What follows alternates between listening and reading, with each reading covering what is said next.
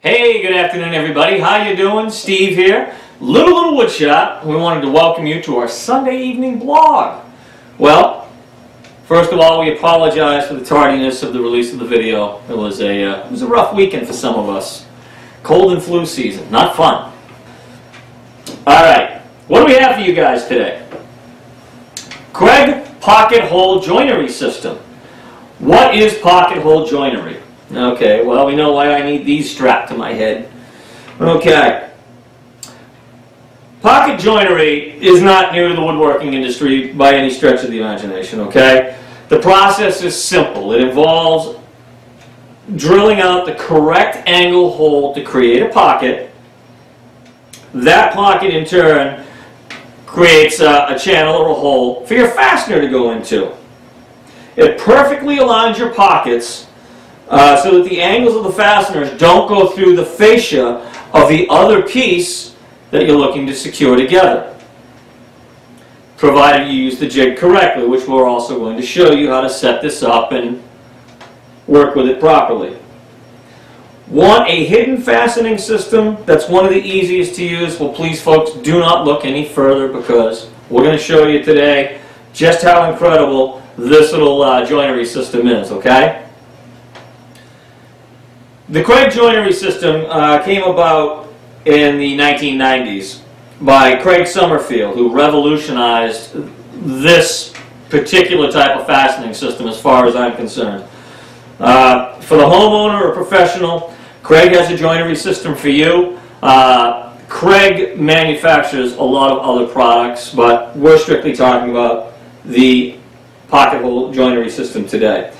The integrity of using this system is stronger than conventional fastening systems out there.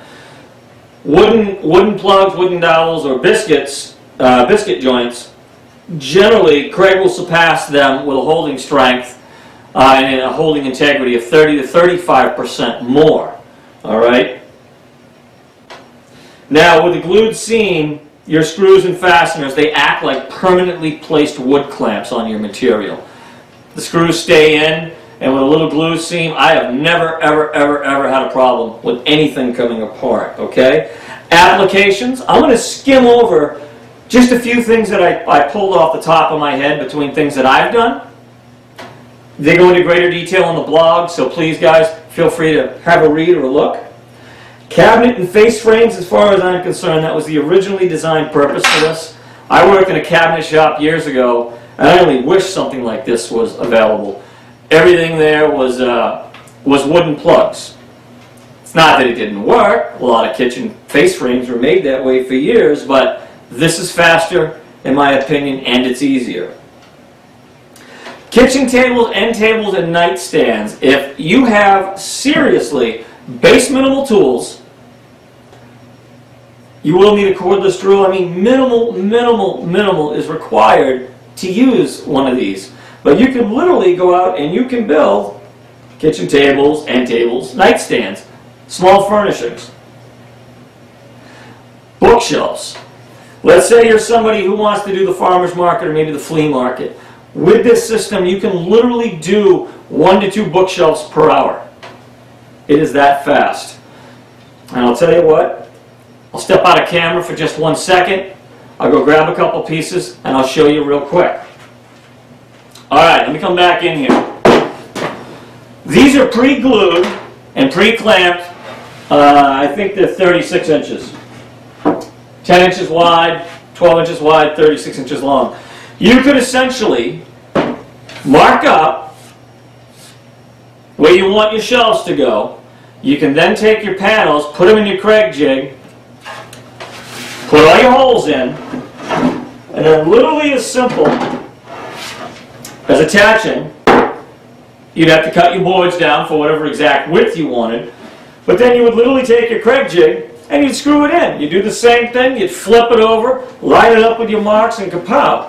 Slap a piece of 1/4 inch MDF or Luan on the back, and you just fabricated a nice little bookshelf. If you have the engraving equipment, wonderful. You could turn around and personalize it with a nice little engraving on the side.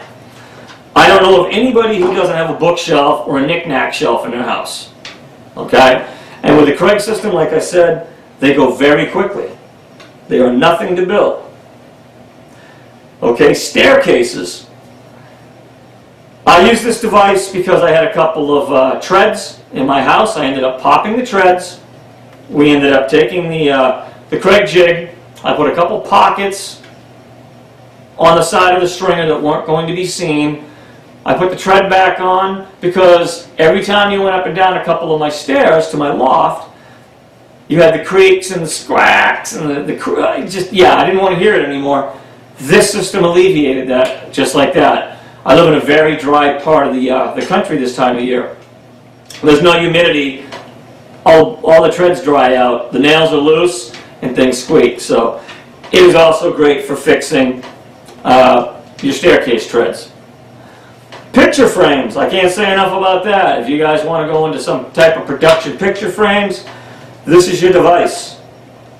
Extension jambs on doors and windows. If you have a reason to extend your jambs out, thickness wall, and you need to put extension jambs on a door or a window frame, well, you can do it with this device. Outdoor planters. Go out, get yourself some cedar or get yourself some PT. You can make octagon, hexagon, polygon boxes. Just know your angles.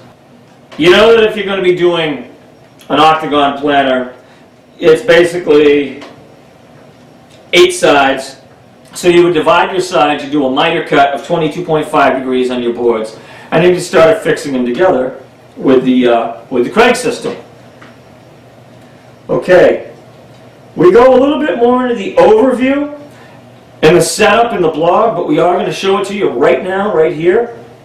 So without further ado, you guys, you hang on. We'll be right back. We'll bring the camera in, and we'll get in close on this, okay? All right, guys, we'll be right back. All right, everybody. Well, here we are. What we're going to do right now is going to walk you through the steps on how to set up your Kreg jig. This is really a simple process, okay?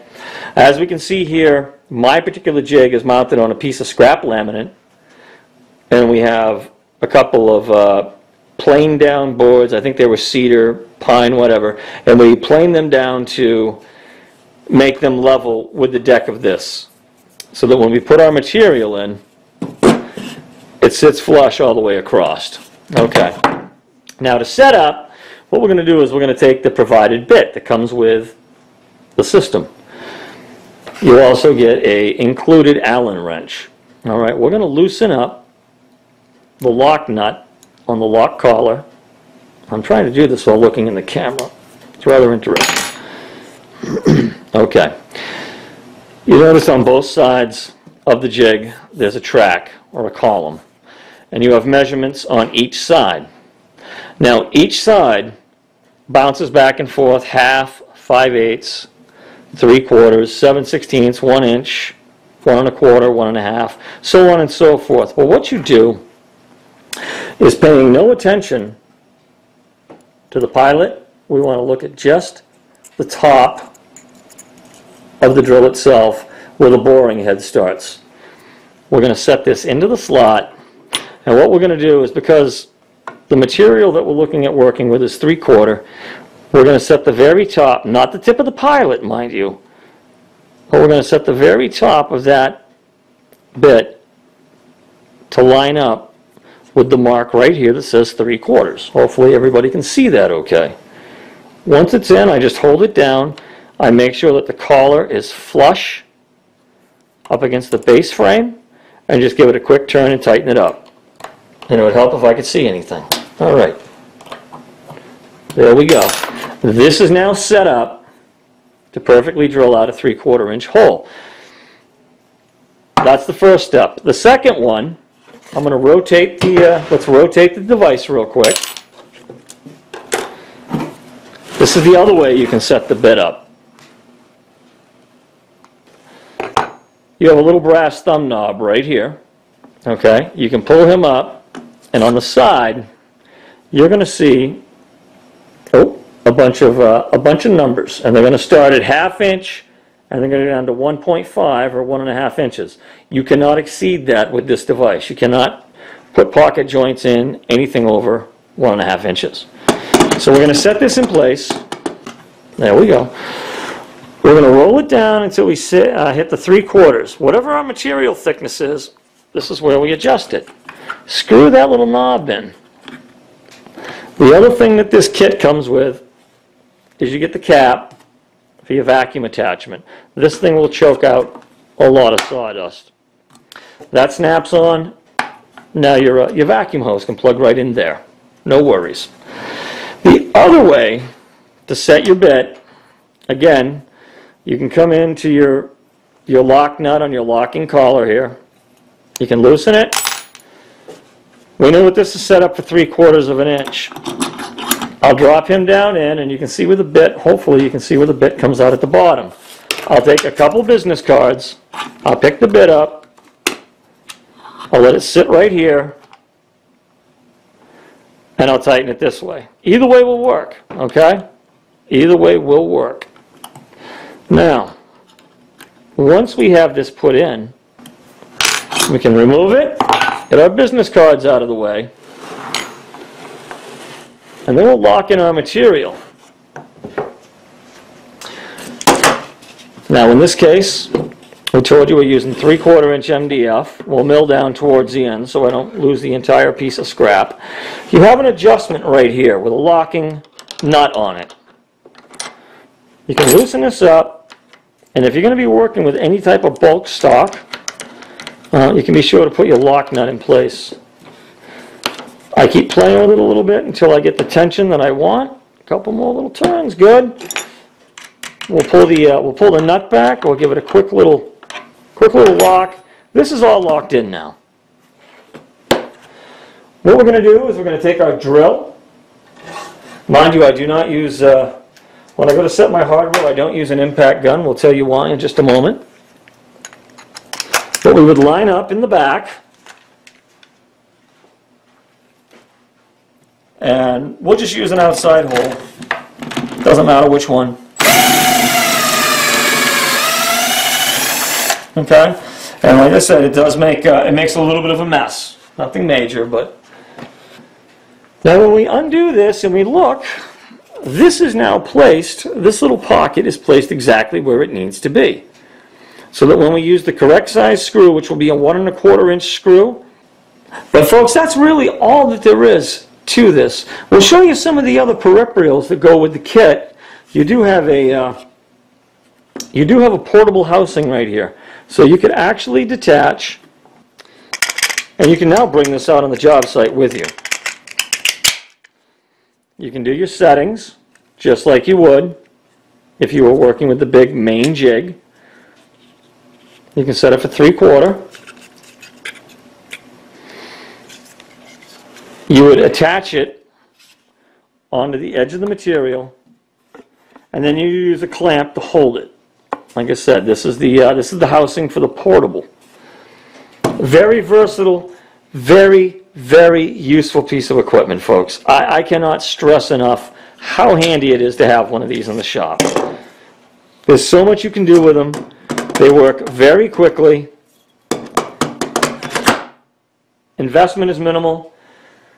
We wouldn't bat an eye at dropping hundreds of dollars on a nice piece of cordless equipment. This is a $100 item, and I have no problem spending $100.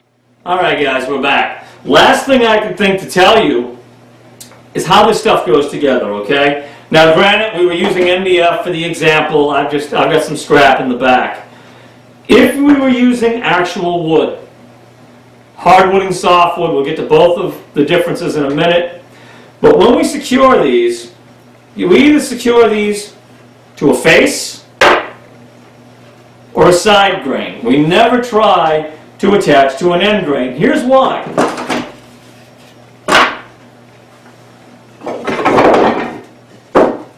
Let's grab a couple scrap blocks here. With the end grain, we know the grain goes in one direction. So this is what happens if we try to attach to an end grain. Here's our end grain, and let's say that for the sake of example, we had a pocket hole here. You're going to attach to the end grain, and it's like holding a handful of straws. Those would be the grains of wood, and by the time you go to put your fastener down in there, all it's going to do is spread those grains out. There's going to be no physical integrity on that seam or that joint.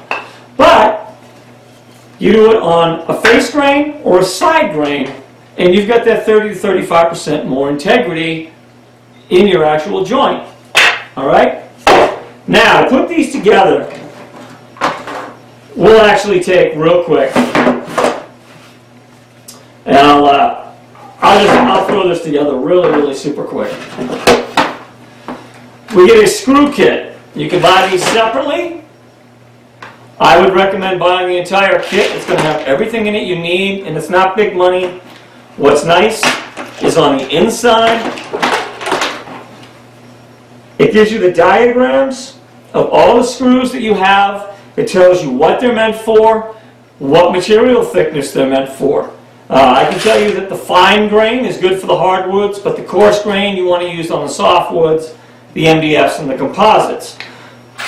For instance, a 3/4 inch hole, we use a 1 1/4 inch fastener. A 1 1/2 inch piece of thick material with a pocket would incorporate a 2 1/2 inch fastener.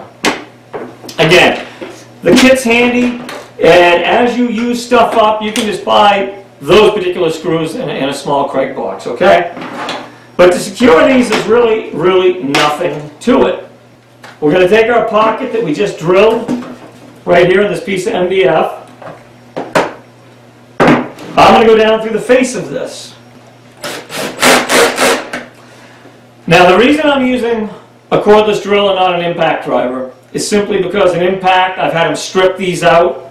Well, that's not really what you want. I'll adjust my clutch on my cordless. And right there, I've got a good seam. I would continue more pockets down, and that would be about it. Now, let's say you want to, maybe you've got an area where that hole is going to be seen. Now, if you do have a pocket that you don't want to be seen, depending upon the material that you're using, you can go out and get these plugs. You can get them in white plastic, so maybe you're doing, maybe you're putting some shelving in. You've bought that white coated MDF stuff. All right, these basically slide in the hole, and they cover the pocket. They also come in oak, maple, and pine, so you can also jam those in there. You can take and you can sand them out after. Really simple system, guys. I can't stress enough. I don't know where I'd be up here without this. Now, we did tell you, going forward, in each one of our blogs, that if we ever have an outbound link to an offer, which in this case, in this particular blog, in this article, we do. There's 2 affiliate links that are outbound to 2 different types of Kreg systems. If you're interested, they're there. If you happen to purchase one, just know that our shop gets a little commission through the blog, okay? But I want to be very open with every one of you, and I just want you all to know that when we do have affiliate outbound offers, I will always let you know, okay? Honest and transparent. That's the way to run a business as far as I'm concerned. So, excuse me, I won't keep you. I hope everybody's had a great weekend. Please have a safe week. Get home safe to you and yours. I know today's a holiday. Probably a few of you have it off, but for those of you working like the rest of us, well, keep up the fight the good fight, and we'll see you Wednesday for our midweek shout out. Again, thank you all for your support and for following us and subscribing to us. We appreciate each and every one of you, ladies and gentlemen.